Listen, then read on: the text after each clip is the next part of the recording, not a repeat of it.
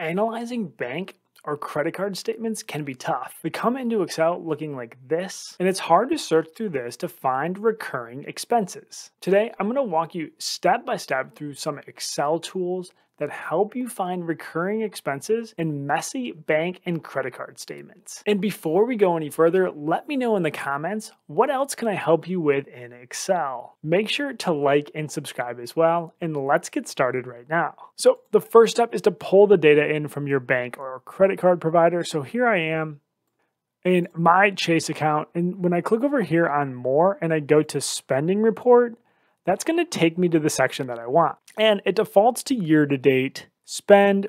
And to get this into Excel, I'm just going to go over here to the download button. And I want a CSV, so that looks good. I'm going to click download. And you can see it downloaded in the upper right-hand corner. And I'm just going to click open file. And so here we are in the file we just exported. And the first thing I'm going to do is I'm going to click on these columns and just drag across. And then wait till I see this black divider and double click. That's going to expand the column widths to fit the contents of the cells. And so the next thing we want to do is create a table. And you're going to see why a table will be beneficial in a little bit. So the easy way to highlight all this data is just press Control A. That's going to highlight this continuous range of data. And then you can go up here to Insert and press Table. But you can also press Control T to insert that table. And this looks good. It's got headers, and I'm going to click OK. When that table changes formatting, you know that it worked. And so pay attention up here in table name. You'll see the table name is table 1. That's going to be helpful because we're going to click up here and insert and click pivot table. And then the table range that we want is table 1. So that looks good. And we're going to click OK. And we just created a pivot table. And so now the first thing we're going to do is filter out the month of August because we're looking for recurring expenses and we only want complete months. So I'm going to take this post date. I'm going to drag it to rows, and I can tell that Excel is not recognizing these as dates. If it had, it would have collapsed them into months. To fix that, I'm going to press Control Page down to jump back to our data. And then I'm going to right click over here and I'm going to insert a column to the right. And we're going to name this column Date Value because we're going to convert our dates into a format that Excel will recognize as a date. So to do that, just press =, type out date value. I'm going to arrow key down and press the tab key to auto-complete it. And we're going to select the date that we want to convert. And when I close parentheses and press enter, you'll see the first benefit of a table is that the formulas are automatically dragged down to all the rows in the table. But you'll also see we're getting some pound value errors up top, but then we're also getting some legitimate errors down below. That's because some of these dates are formatted correctly and some are formatted incorrectly. So I'm going to press F2 to edit this formula, press the home key to jump over to the beginning of it, and I'm just going to enter an if error statement. And so if this date value is an error, I'm going to just press comma and say include the original date here. When I close that, parentheses, and press enter, you'll see we get nice looking values all the way down. And then I'm going to just copy this date, and I click the menu button, press S and then R, and that pastes special formats. So menu SR will paste that as a format. So now we've got a date value that Excel will recognize as a date. Menu button again, R, will refresh this. Another benefit of a table is that you don't have to tell the pivot table that you added a new field. It automatically recognizes it. So I'm going to remove post date, bring in date value, and phew. Excel is recognizing our dates as actual dates, and that's great. And like I said, I want to exclude August because we only want complete months. So I'm going to click on this filter and just unclick August and click OK. And then I'm going to drag this months up to filters and then drag out the remaining dates. All right, so the next step, we want to take this description field that describes the different expenses we have and drag that to rows. Then we want to click on that description field again and drag it to values. So we count the number of instances of that description in our data. And then I'm going to right click, go to sort, and sort this largest to smallest. So you've got a list of expenses sorted by the number of times they appear in your statement. So some of these things with numbers like 13, 10, and 9 occur more frequently than monthly. But all of these 7s are your recurring expenses because we're looking at data from January to July. Now, one thing you'll see in here are my payments.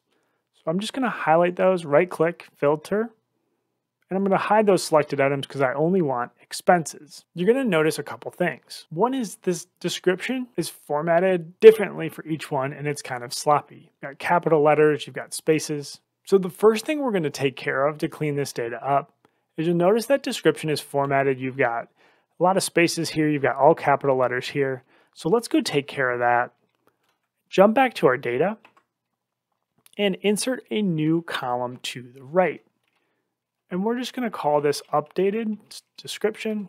And one way to clean that up is to use the trim formula. So trim and then select that description that we want to trim and close parentheses. That's going to remove unnecessary spaces. And then I'm going to click here to the beginning and I'm going to use proper on top of that description as well. Close parentheses. And that's going to make sure to capitalize the first letter of every word and then have lowercase for every letter thereafter. And so I'm going to press enter and you can see that's a lot cleaner than what we had originally. When I jump back to the pivot table and right click and click refresh, we've got this updated description here. And I'm going to drag that to rows and resort. You can see that looks a lot cleaner than what we had previously. But two other things jump out to me immediately. The first is Apple. And I know that there are some subscriptions in here, but they only come through with this one description. And the best way to do that is actually just to go into your iPhone, go into settings, type in subscriptions. When you click on subscriptions, Apple will show you exactly what these charges are comprised of. But a little bit more secretive is to search for Amazon Prime, because I know if I pay for Amazon Prime, but if you look, it's only showing one occurrence. And that's because Prime includes this string that prevents it from coming through the same description every single month. And so we're going to walk through how to fix that, jump back to our data, insert column to the right. And we're just going to build on our updated description. We'll call that updated description prime. We're going to create a formula with a couple different steps. I like to press the plus sign to start a new formula. And we're going to find, in this case, we're going to find an asterisk. So open quotations, asterisk, another quotation. So we're finding that asterisk and we're going to do that within this description. And I'm going to highlight this column.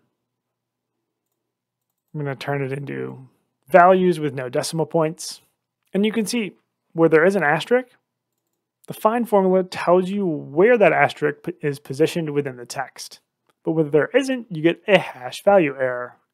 So to overcome this, I'm going to edit this formula and I'm going to enter an if error formula.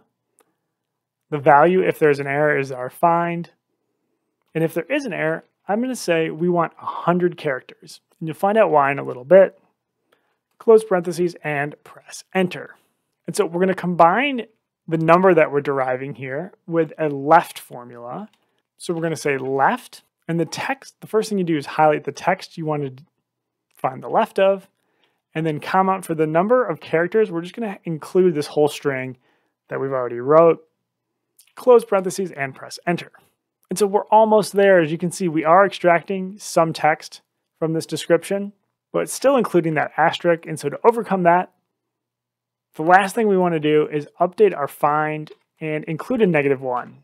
So we're moving to the left of the asterisk 1. I think we've officially isolated prime. So let's jump back to our pivot table to make sure. Right click and refresh. Bring in the updated description with the prime. Sort largest to smallest, and here we go. We've got Amazon Prime and we're showing that it's recurring 7 times. So we've successfully isolated it.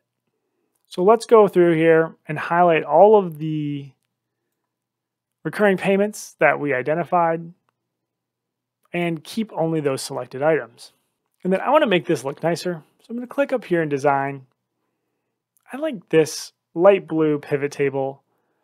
I'm going to go up here. I'm going to unhide grid lines, update the header to subscriptions, and then occurrence. and we can filter out these different payments. Now, what you're going to get is a couple false positives saying that this is a subscription, but what it really is something else. And so we can just filter it out. But the reality is, to get a completely clean list using Excel formulas is really hard.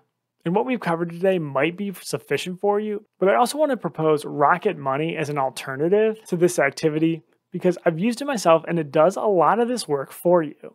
The app automatically identifies your subscriptions in your bank and credit card statements, and it lets you edit the details of this subscription and put them into different categories. So this could be a great alternative for you if you don't want to do all of this Excel work that I just proposed. I have an affiliate link in the description, and if you downloaded the app using that link, it's a great way to give back to my channel at no extra cost to you. And while you're working on your personal budget, check out this video that shows you the best way to combine your bank and credit card data into one Excel file.